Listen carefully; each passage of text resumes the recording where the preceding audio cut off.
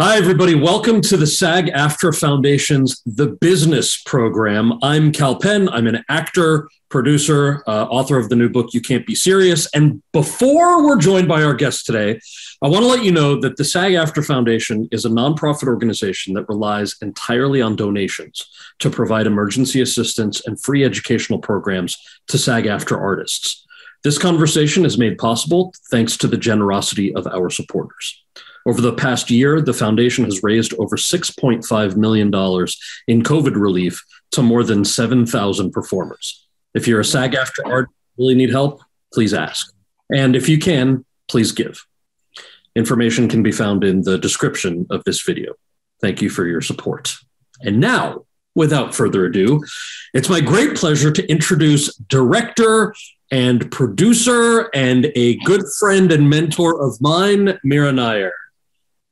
Hello, Kal. Hey, how are you? It's a great pleasure to be here and to speak with you on the announcement, especially at the. I have it right here with me. Your amazing book that just came to my door with all the vodka and all the goings on within it. Thank you for all the members who are watching. I sent a couple of swag boxes with a vodka partner for my book that I got. I'm glad you got it. I was gonna text stalk you to see. Oh, yes. I loved it. I'm still going to immerse myself more fully in it, but it's a big piece of work and I really commend you. Thank you. I hope you like it. That's actually a good segue because you'll notice, and I know I've told you this, that there's a big section in the book about how much of an influence your films, especially Mississippi Masala, were on me as an aspiring actor. So I guess the first question is for you as an aspiring artist. Can you talk a little bit about where you were born, where you grew up, and what shaped your professional choices and ultimately your artistic vision? I was born in Rourkela, Orissa, which is a tiny steel town in East India, where my father was amongst the first carders after the British were thrown out of our country, thankfully, in 1950, that he began to be a part of the Indian Civil Service and was posted to this fairly remote state at that time in Orissa. I was born there, the youngest of three children. I have two older brothers, and they were my best training to be a filmmaker because I had to really solidly deserve my audience right from day one. I was the teased, younger, unspoiled female, in a rambunctious home. Right. But the extraordinary thing about living in Orissa, which is a city then in Bhubaneswar, which was the capital, it was a city of 2,000 temples and, tall grass growing around them. And the first airport put in when I was 8 years old, the first movie theater when I was 10 years old. So it was really a little bitty town in one sense. And yet it had the living ancient tradition of these temples and these extraordinary dance form called Odissi. I would see great Odissi dancers just rehearse in those living temples, literally growing up. And so there was this extraordinary presence of an ancient space at the same time as I was seeing a new India being created, a free India. And I would say that was my earliest influence, the inequity between those who have and those who have not. And the very powerful stories of the oral tradition. One of the first influences was the traveling mythological theater that would come through town, our village really, where, in an empty space with just a prop or two and lots of hashish, there would be great tales being told from the old books, and I would go with my driver because people didn't really go there. This was for the villagers. This was for the rural. This was for the, the people not like us in a sense. And yet there was this throbbing, extraordinary tradition of good over evil stories and song that transported me. Later, Peter Brook was to look at this tradition of Jatra, it's called, to make his Mahabharata, to make a number of his plays, in fact, later on. So those were the early influences. But most of all, a world that was a cheek by jowl about injustice and inequity, and those who had with those who didn't. And was that seeing all of that? Did that initially, if I recall correctly, you started out wanting to be an actor Was that right? Was that based on those, on seeing those plays? It was based on some of that, although the Jatra tradition was very far from where I was, which was much more in an anglicized space. We went to an English medium school, we studied Shakespeare, we studied Robert Frost, I mean, that type of thing. But I was, from the age of, say, 13 on, very happy on stage. I was intuitively a performer, and I went to an Irish Catholic boarding school, a convent in Simla in the mountains. And there, because of my height and my kind of baritone, I was always playing the man. I played the man for several years. I was Daddy Longlegs and captain in HMS Pinafore and always the man, because it was an all-girls school. But there used to be this extraordinary theater troupe that would come through our schools of Shakespeareana. Geoffrey Kendall, actually Felicity Kendall, and the great actress from England, her father and their family, who would come doing a medley of Shakespeare. Just 4 actors would transform a room and go through Macbeth to Julius Caesar in 2 hours. And that was a huge eye opener. And that definitely was a major influence. What led me to seek that path. So I joined a repertory company in Calcutta with Badal Sarkar, who was a radical Bengali playwright. And we created, much like in the movie tradition of Mike Leigh, we would create plays together. Political apathy was one subject, and so on, several. And then we'd perform these plays in the streets of Calcutta in that case, and Delhi later. So I came from a combination of that kind of theater to more proscenium theater, that was to do with Shakespeare through comedies, through Jean-Claude Van Italy or Peter, Joseph Chaikin, or those were the heroes for me at that time, Grotowski. This is when I was, like, say, 17, 18 in Delhi University. Yeah. But under the illusion that I was an academic, I applied for scholarships to come abroad when I was 18, 19. And I had been offered one to Cambridge University in England, but I had a chip on my shoulder about the Brits. I used to tell my mother that if I was born during the British, Raj in India, I would definitely have been an anarchist. And, I'm definitely a troublemaker. And so I did not want to go. I did not want to go to England for my further education like the rest of India used to want to do. But instead, long story, but people don't believe me. I saw Love Story and I saw the movie, and I thought, oh, that place that Ryan O'Neill was cavorting about with Ali McGraw in looked rich enough to perhaps have me. And I applied to a bunch of colleges and basically got a full scholarship in only one college, and that turned out to be Harvard. And because my father was very impressed that the Kennedys had gone there, he let me go. I was the first in the family to leave the country at the age of about 18. Yeah. And what was, by the way, the reason that I was laughing is that a lot of my friends say that I, as the son of immigrants and the grandson of Gandhian, protesters, that I have a chip on my shoulder about the Brits. So that's what I just sort Welcome. of, yeah. Welcome to the club. Thank you. Can you, given the background as an actor and your interest in theater, especially with those roots in where you grew up, can you talk us through the years at Harvard and then how you made the jump into directing? And specifically, I mean, you began your career in documentary filmmaking. Was that a preferred mode of storytelling as a choice, or was it just something you fell into? Well, at Harvard, this was the Harvard before Robert Brustein, ran the theater. Everything in the theater was extracurricular.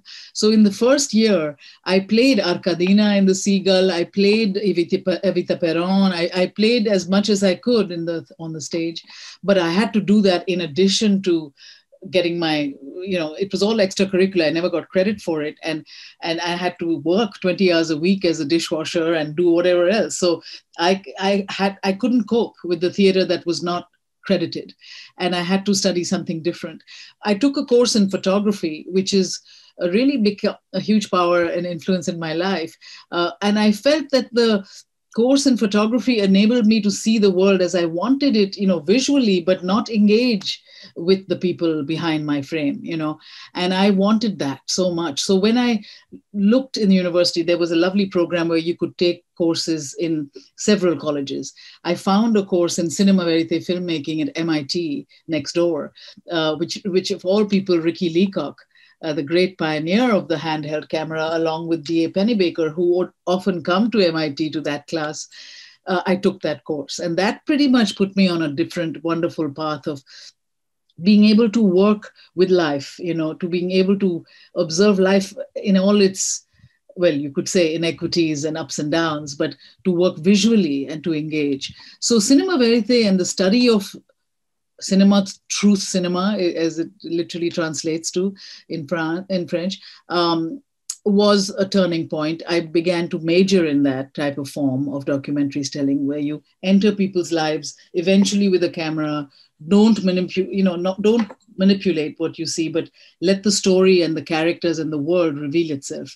So you have to have a lot of patience, and you have to have a lot of conviction that the path you're going on will yield something, So that was my first. I made my own first film at college. I had as a thesis, and then I found myself always coming back to India for the work I had to do, So for 7 years after graduation, I made films of subjects that I wanted to explore, like what is the line that divides a good woman from a so-called bad woman in our society? And that led me to make India Cabaret, one of my films in the early 80s, where I lived with cabaret dancers who are essentially strippers who are just extraordinary human beings living in a very patriarchal society riddled with double standards. And I, lived with them, was seen as one of them, and then started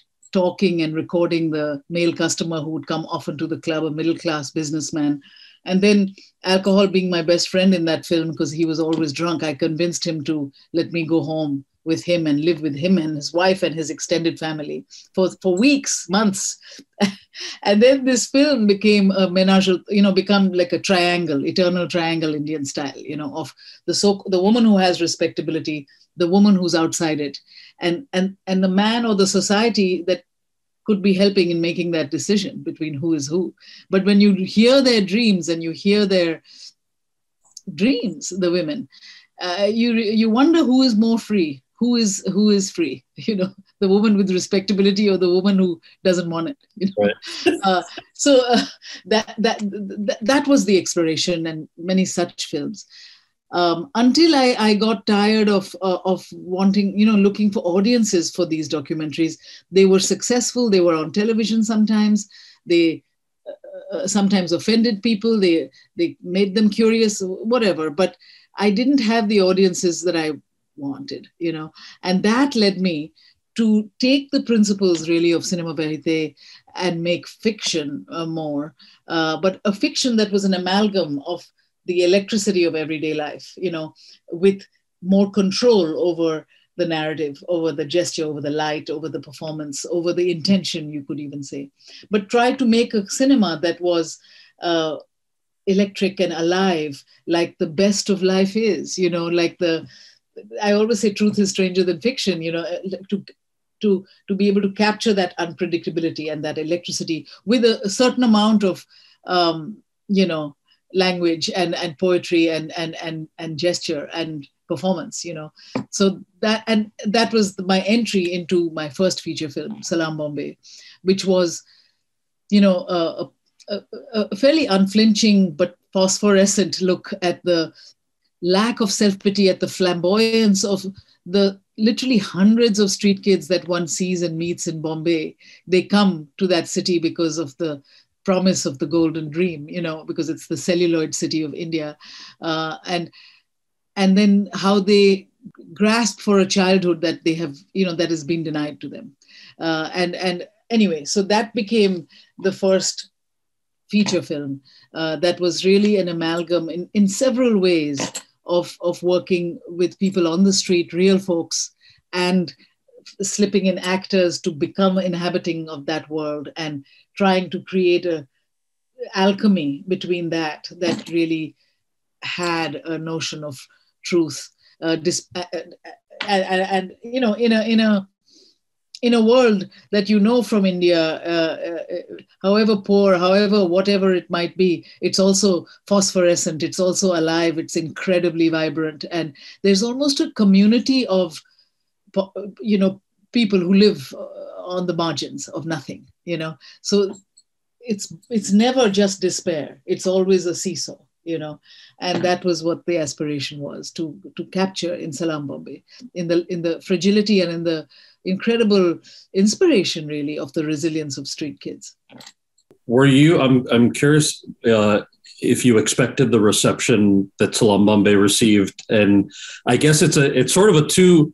I'm of two minds in asking that question. One, from your perspective, obviously as a director, a relatively new director, and then secondly, you know, as actors, I'm sure everybody watching, you know, you have an episode of something come out, you have a film come out, and you do that dance between should I read the reviews or should I not read the reviews, you know, and do the reviews of my performance reflect the days that I've spent on the set, the narrative that I've crafted, especially since that was really it got. I mean, you were nominated for an Oscar right out of the gate. Yeah. How did things progress from there? And was that something that, did you know you had something that special as you were making it? Oh no, when and I was making it, it was really one of those life and death movies. You never thought of the fruits of the action. You know, it was one of those movies where I would work all day and then get on the phone at night with Europe and the time zones helping me to get money for the next day of shooting. You know, it was not like, it was a bunch of all of us first timers, you know, at the game, from Suni Tarapurwala, my best friend from college who wrote the screenplay, and, you know, to Sandy Sissel, the wonderful cinematographer who'd shot some commercials and wonderful stuff and documentaries, but never made a feature. So we were all first timers in a very, literally on the streets, 52 locations, 52 days of shooting, and no budget to be speaking of. So it was never a question of dreaming of plaudits and laudits, you know, while making it. It was truly brutal making it. And frankly, I'd never even been to a feature film festival. Forget about, you know, knowing what I could do with it, you know. And I remember we were in France finishing the film, because one of the producers was French, and we had to spend post-production in France. And I remember, you know, Gilles Jacob and the director, the main official film section of Cannes, insisting on wanting it, and the director's fortnight, which is the younger first-time filmmakers, also wanting it, and everybody wanting it. And I didn't even know at that time that was like the epitome of the thrill. But anyway, we went with the first-time director's fortnight. And, you know, it was a fairy tale, really. We were the last night of the festival. It was a 30-minute ovation. You know, they introduced all the directors who had ever shown their movies there, and then introduced me as the youngest baby of the Kansen. And this was before all the movement, so they could call me the youngest baby. And and then within 24 hours of showing the film, we had sold the whole world. And wow. An Indian film had never been seen by the whole world, leave alone had commercial distribution for it, you know. So it was all a kind of eye-opener, Kal. You know, and then as a result of that, I had to go. I was on the road for 9 months, promoting the film and talking about the film, and really getting an education on publicity, and and kind of carrying that mantle myself, because the street kids, they couldn't come out. They only came out around the promotion of the film in India. It was too complicated to bring them anywhere, and I had to sort of be the bridge, you know, to even making this film be seen in the rest of the world. Anyway, so it was a long and beautiful and unexpected road, you know, and I think for me, one of the greatest parts of it was to be able to take the profits of the film and make Salaam Balak trust, which is our nonprofit Street Kids Foundation in India. Now it's 33 years old, and it provides a home and shelters for more than 5,000 street kids a year, every year in India so far. So that was a big part of the goal in the beginning of making Salaam, is can art change the world? Can we do something that really can impact people's lives?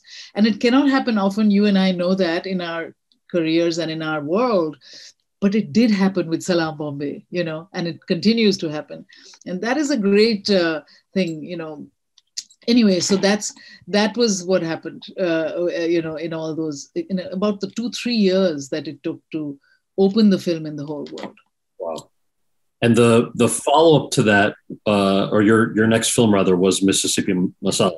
Is that right? And I want to, so we're at the 30-year anniversary, so congratulations first. Thank you. That. I had the chance to come to one of the screenings in New York. That was an incredible evening. That film, I know most of the people watching know that film. That had a very young Denzel and Sarita Choudhury. And one of the questions that I know people wanted me to ask you, that there's this long list of actors, international actors, that you've worked with over the years. Roshan Seth, Tabu, Irfan, Uma Thurman, and John Huston, Rekha, let's see, who else? It's really such a, and Nasiruddin, my greatest love. And Lupita is on this list, and I'm just going to take a pause to say she interned on The Namesake. Is that right? Absolutely. She was my assistant on The Namesake for over a year at our film company. And in fact, I wrote her first visa letter to come to the United States. Amazing. When I wrote to her, we wrote Harriet Mutesi for her, for Lupita to do in Queen of Katwe, my last film, or 2 films ago. And she loved it and wanted to do it immediately. But I was almost going to say, I have first dibs, baby. I brought you here. No, she was a great. She worked with us on The Namesake, if you remember, and looked as striking as she looked now. I mean, and then her first film was shot in my film school, Maisha, the great non-profit, the free school we have in East Africa, where she served as a coordinator, and then, of course, the students cast her. So I have a lovely, colorful history with Lupita. The question I have for you about all of these people, and then even the ones who maybe aren't as much of household names, the performances in your films are intimate and incredible. And I guess I'm curious what the markers of a successful actor are for you, and if you can, to the extent that you have a process casting wise, if you can share that with the actors who are watching. Well, one of the great lessons of making cinema verite, the way I made it, or way we were taught to make, is to observe life, is to observe people, is to gain their trust. Also, why would a dancer let her into your life if she doesn't trust you? Why would she open herself up? So that ability for even as a director to create that trust, to create that space, to make us all play, literally play, to play the fool if need be, to create a safe space where you can take risks and fall on your face. That is very essential for the director first to create, and that creation is different with different films,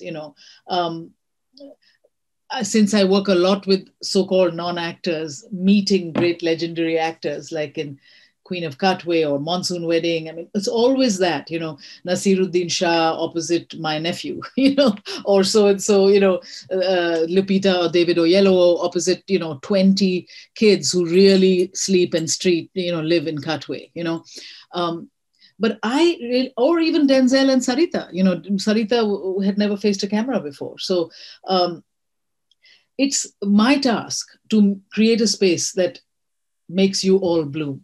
Firstly, makes you all, take that leap. And it is to create a atmosphere of safety and somewhat trust, and also irreverence. And for me, fun is everything. But in looking for an actor, or for the real person to play the character, I am very interested in humility. I am very interested in the possibility in the actor to listen beautifully, because listening is a lot of absorbing what later becomes a performance. I have really, I need to have them place an ego, which is vital to performance, but to be placed out of the frame so that we all assume the ego, but we enter the membrane of that character to be. And to, of course, I'm spoiled by all your abilities and everybody's abilities. They're so extraordinary. And of course, to marshal that skill, into the performance, while retaining the listening, the humility, the lack of ego, but to have, of course, the skill to take it to the stage. Many people I have to help getting there, and many people, of course, I don't have to help much, except to be a kind of lodestar for the journey, But what I love to do is to cast the real people with the movie stars sometimes, and that for me has always given me a great alchemy, that creates a truth and creates an unpredictability and creates something that is beyond shtick, like beyond tricks of the trade, So that's the journey I go on. And I think keeping it all semi-real but superbly skilled is very important. And then one step even before the process of working with actors, the casting process. What advice do you have for actors in the audition process itself? I think to not be afraid of stillness, to be in your being, And it's damn tough these days because of Zoom. Everybody I'm seeing now, I'm seeing hundreds of actors because I'm casting National Treasure, but I am blown away by the extraordinary ability and the talent I'm seeing across all ages. And because of Zoom, I'm seeing them from literally everywhere in the world, But it's a really tough medium that they are singularly, lifting the bar on in many ways. But I think a sort of a stillness that allows you to reveal who you are rather than a frenetic kind of anxiety to please, that's something that I find it's very difficult, to get beyond, because the whole culture teaches you to please and to reveal and to be an open book and to be cheerful and to be nice and to have energy. But sometimes it takes away or does not reveal the core of what makes one person special and powerful and distinctive over the other person. So I look for that, but I basically look to be convinced. I look to be able to recognize in the actor the spirit of what I'm looking for. And what I love is mystery. What I love is when they hold their cards closer to their chest and slowly the unfolding will happen, rather than everything at one time, because that's enigma, and enigma is what keeps you rooted to the screen, and that's what I think makes movie stars. It's this kind of ineffable quality, where nothing is as it may seem. It's one thing, but it could be another thing, and I think in a lot of the great actors or stars I know and have acted with, worked with, there is that quality, but there's also that extraordinary facility. Like you can be, it's amazing, when I think of Reese Witherspoon in Vanity Fair, she was, as we kept progressing through the film, she was pregnant. And fortunately, Becky Sharp also was pregnant in a part of the story. So I was using, with her blessing and permission, her to play this, pregnant character. And there was a scene that I wanted them to do a little sort of almost harem-esque belly dance, in the courts of early 19th century at that time, just to have an allusion to the empire that was going on. And there was, a pregnant actor who was so skilled and so amazing, but also the fatigue of being a mom or whatever, it was out the window, and there was Reese. Beyond, you couldn't even see or feel that she was carrying anyone as she, completely learned the sinuous moves and threw herself into literally the sauciness, the style of a dancer at that time, and I was just struck by the sort of ability to harness the skill, with that type of spirit and passion of a dancer of that. That's extraordinary, the kind of way to conserve your energy to explode at the moment that we need it, but in a very distinct way. Anyway, there's so many examples of how actors, impress me with their energy. And then it comes to the fact that I just love actors. I was one, I am one. I don't judge. Judging or demanding is never the way, It's how do I create a space in which everyone can bloom, and especially the actor. By the time we're with the actors, everything else must be done. And that inspiration, that ability to really just be focused on you and what you do, and I think that's a sacred thing, and I think that it has to be preserved so that I can get what I want, and with you giving me everything you got, towards that vision, and we've done it before, you and I, and it's a very beautiful, delicate, I think, respectful process, but one that has to be preserved and changed also with every actor, because actors are human beings and they are not, they need to be, there's no one way at all. Hearing you talk about that, especially the earlier part, just about we're in a business that, especially right now, just wants high energy and everything just like immediately show me instead of being everything. Yeah. I'm reminded of two scenes in The Namesake in particular that we worked on that just, your directing style floored me in a way that I was so happy with. And those two scenes are when I go back into my dad's apartment after Irfan's character passes away and collapse on the bed. And I remember we shot that in Yonkers. It was in an apartment complex. It was all practical sets. And I came in and there was nobody there. It was just you, Fred Elms, our DP, and there was a boom that was there. And you said, we're going to go outside right now. You take as much time as you want. And when you're ready to start the scene, open the door and give me 4 beats so that Fred can turn the camera on.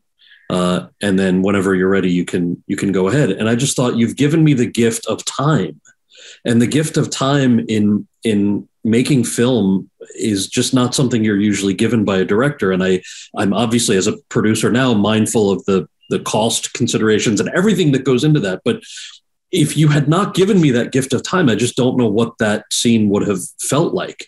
I could tell you what it looked like, but you were going for feeling. You were going for the authenticity of what that meant and when it was the right moment for me to open that door. The second thing that it reminded me of was there's a scene that Irfan and I do in the car when Gogol finds out about the origin story of his name.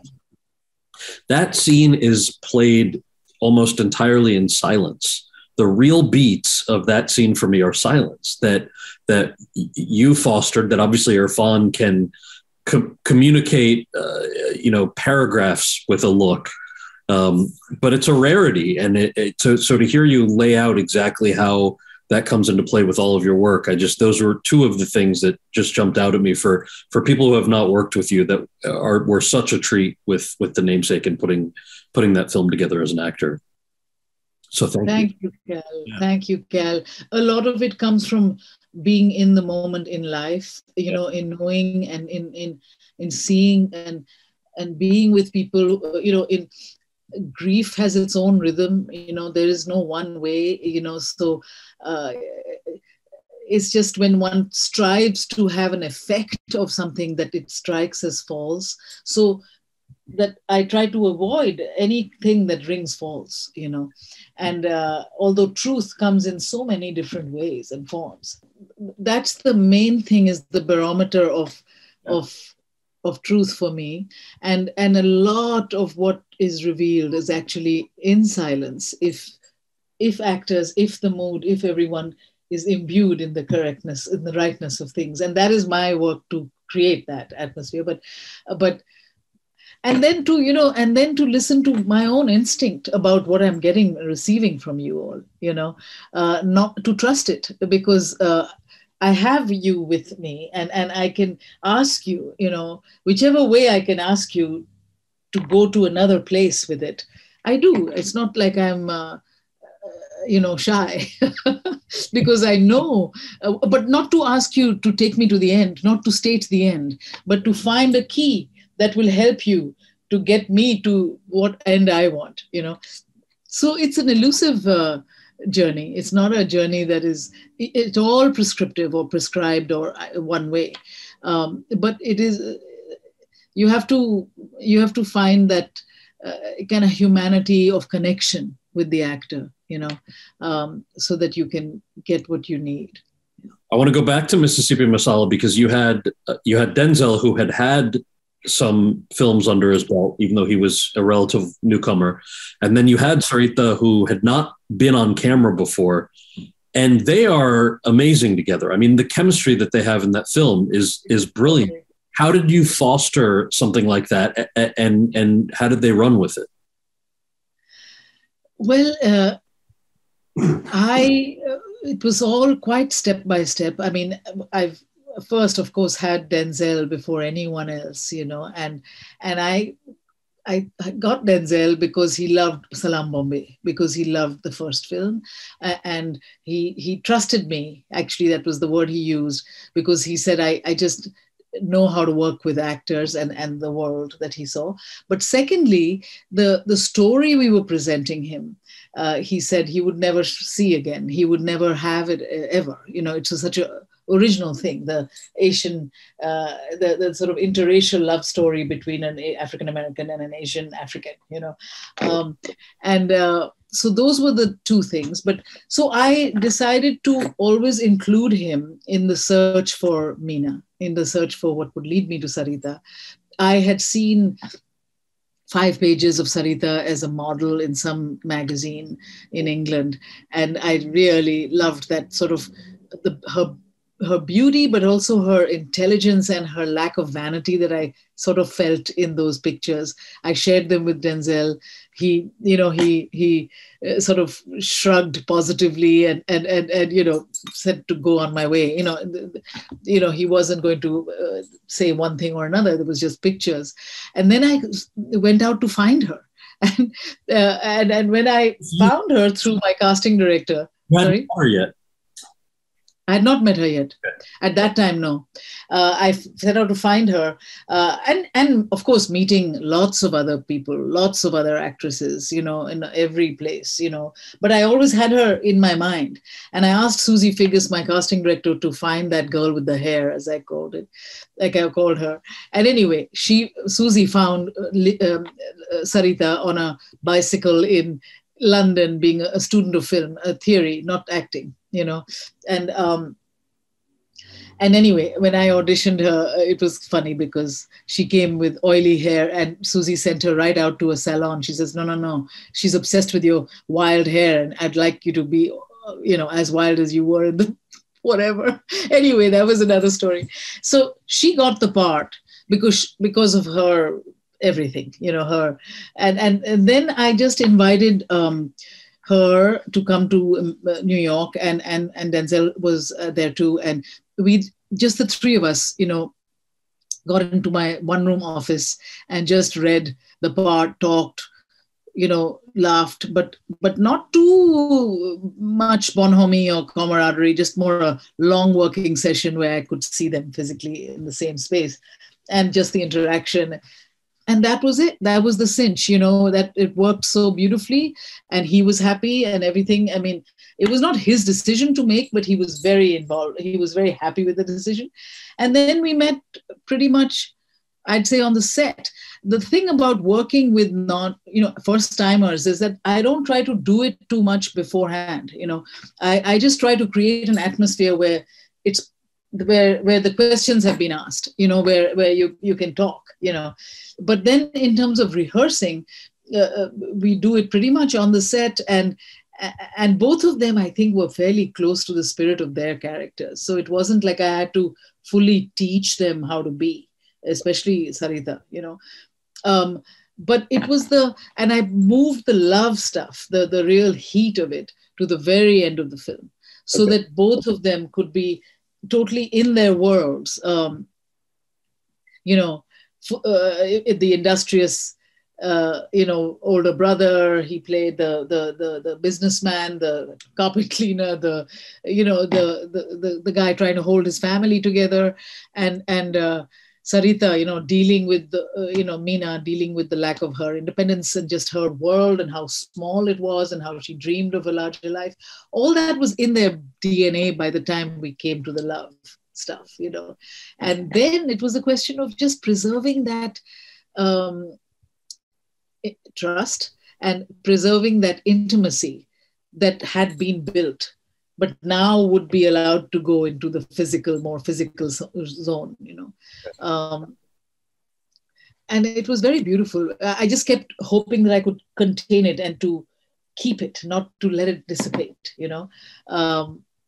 So, yeah, I can tell you lots of stories, but it was very much about that, the fact that they were both almost from the real worlds that they were showing, that they were, playing. I mean, how did the idea for that film come about? Because I'm thinking, about it. It was Hollywood has certainly changed since those days, but even today, I feel like if somebody had said, okay, we have two ideas for a film. One is about street kids in Mumbai, and the other one's about, this love story between an African American man and a Indian African American woman in Mississippi. I still feel like that's a tough sell in Hollywood. How did it come together, and how did you sell it? What was that story? I'm still tough selling, man. Nothing is easy because we are doing things still, that have not been seen or not first time or whatever. So it depends on the content. The idea for Mississippi Masala came from being in college in Cambridge, Massachusetts. This brown girl, myself, between black and white communities in Cambridge, invisible and accessible to both, but yet, palpable lines that divided us sometimes. And I wanted to speak of that in some way, about the hierarchy of color as I thought about it in my mind. And then soon after making Salaam Bombay, when I had been offered every children's film about children of every hue for several months after the success of Salaam, and turned them all down, I was sensible enough. I returned to that idea of the hierarchy of color. And I had read, I had meanwhile read about, I'd never been to Africa in any way, the entire continent, but I had read about the Asian expulsion by Idi Amin in 1972 of, Indians who had never known India, who had been 3 generations there and were suddenly asked to leave. And I also read in this tabloid we used to have called India Now, this local Indian newspaper in America. I read the strange fact of how so many Ugandan Asian exiles came straight to Mississippi because it was dirt poor and they could buy motels for $14,000 at the time. And they could, bring their entire families with them to run the motel, to work the motel. They wouldn't have to hire anyone else. And they would, we as especially, from where we come, to rent is anathema and to buy is everything. So to be able to buy your business soon after being exiled was a big draw. And I thought, how peculiar that you can't find an American-owned motel in the South, but you can only find Indian-owned motels of people who have fled the African continent to come to a place which was essentially African-American, and where, of course, the encounter between the African-American community of those who had obviously never been to Africa, and it's a strange trick of history that their they are meeting and sort of relying on each other to make a living, today, So then I took that idea, the promise of that idea, and just sort of said, what if, what if love happens? What if a girl who really does not think of a Black person as anything other than her own kind, falls in love with that person, but the society would just go berserk, it would never understand this, So that's what was the seed of the idea. And then I went on, spent about 6 months in motels with Suni Tarapurwala, my writer who had written Salaam Bombay, and just sort of really hung out with those who lived that life. And because we also kept hearing about Uganda from them, I decided I've got to go to this place that they dream about, and that led us to go to Uganda in '89 to research the dream. What did they dream about, and that these homes, these papayas, these fertility, the way they had built it up in their mind, so that, those days, and sometimes still, the screenplays come out of this kind of almost social science research, of literally those worlds, over months and of time, and meeting characters who live that life. It's very much, I think, that cinema verite tradition, And then Suni and I really share a sensibility and also a sense of humor, very mischievous sense of humor. And we, and then we concocted a possible, what I call a map of life, what could happen. And then she wrote the screenplay, and I was around to shepherd all of it to, to a place where we could then get it financed. And it was difficult to get financed, the story I told you that day of, the head of the studio, they wanted me because Salaam Bombay was actually a real major hit. The Oscars were behind us, all that stuff. I had the trappings of success. And Harvard always made them feel good that, oh yeah, she's one of ours, not just a foreigner. But when it came to Mississippi Masala, and even with Denzel Washington, it was still difficult because those were not, the era of Black movies had not yet begun, even though they had begun, but they had not yet been accepted as such.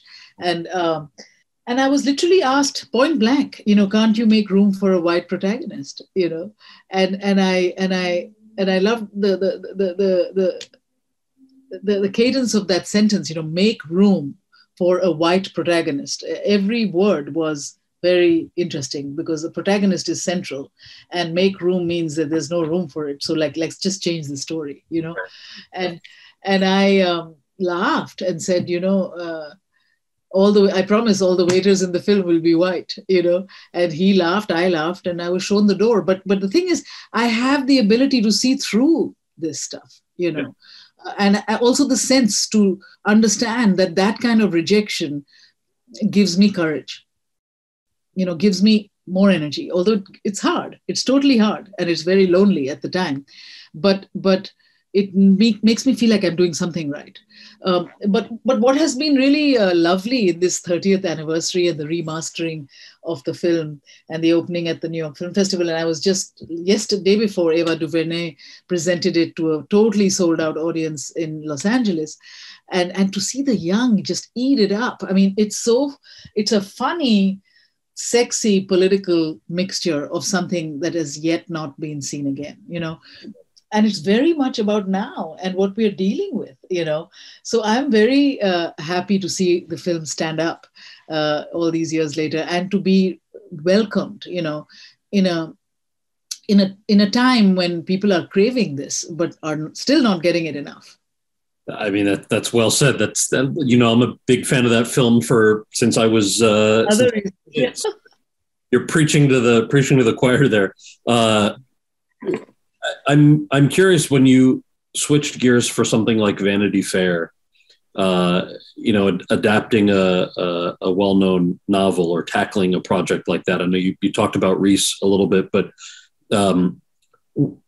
did you view that as a departure from something you had done before, or was it all based on story that you were passionate about?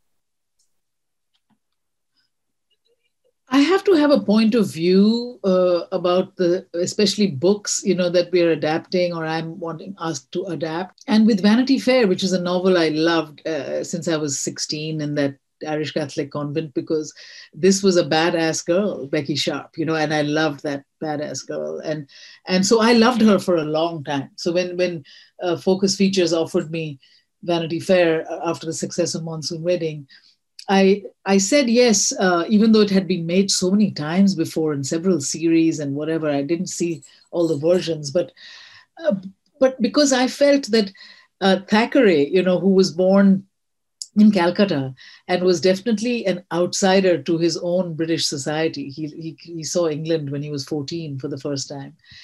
I think he wrote that novel with the eyes of an outsider, like I am, in the sense that he wrote it understanding that social hierarchy in England was turning upside down because of the money that was flooding in from the colonies. The empire was raping the colonies, and that money was flooding London, creating a businessmen and mercantile people and middlemen, and a society that was no longer just about class and who is so and so and who inherited what, and that created Becky Sharp, that upwardly aspiring mobile girl who didn't take no for an answer. So that's the view I liked, and that's the view I thought I could bring that would be special, and then it was a way of, I love well, I'm a big student of literature, but I love the drama of human beings, and I also love these actors, with whom I don't often inhabit worlds where I can cast Eileen Atkins, or Reese, or so many whom Bob Hoskins was in it, and Gabriel Byrne and Jim Broadbent. I mean, these are geniuses in my view as well, and I rarely think of worlds where they can come in and inhabit. So it was a great chance for me also to play with the finest. What are some of the more surprising impacts that you've seen in the work that you've done? For example, I know, the after Salaam Bombay, the Trust, or Maisha coming out of, being in Uganda. Are there other things like that are that intersection of what we do as artists with what we have to do as humans? But, I just want to be clear that activism with art is not only my goal in life. That's not what I'm proud. I mean, I try not to be proud, period, but that's not what I think is the greatest only, because for me, the art one makes, the vocabulary you work with, the hope. I mean, I can only say art now after years of trying to do it. It took me years to call myself an artist in the deepest sense of the word.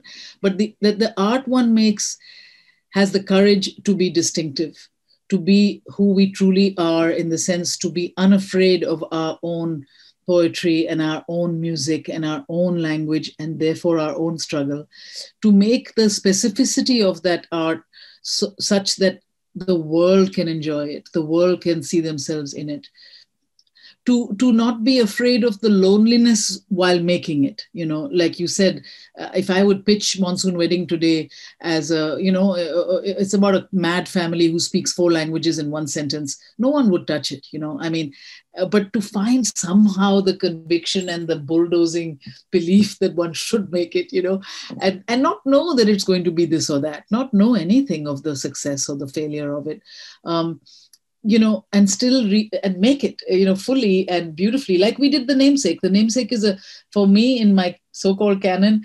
it's a film of perfection for me. It's exactly what I wanted it to be.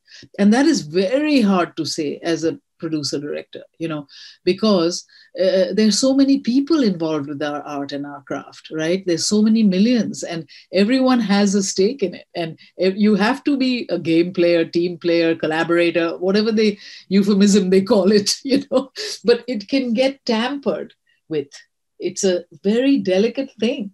And you can start chipping away at it, and suddenly it's this flat piece of, cold toast, And so when you can preserve something that is very itself, then it's, anyway, Namesake, achieved that. And a few films of mine, I can say that about.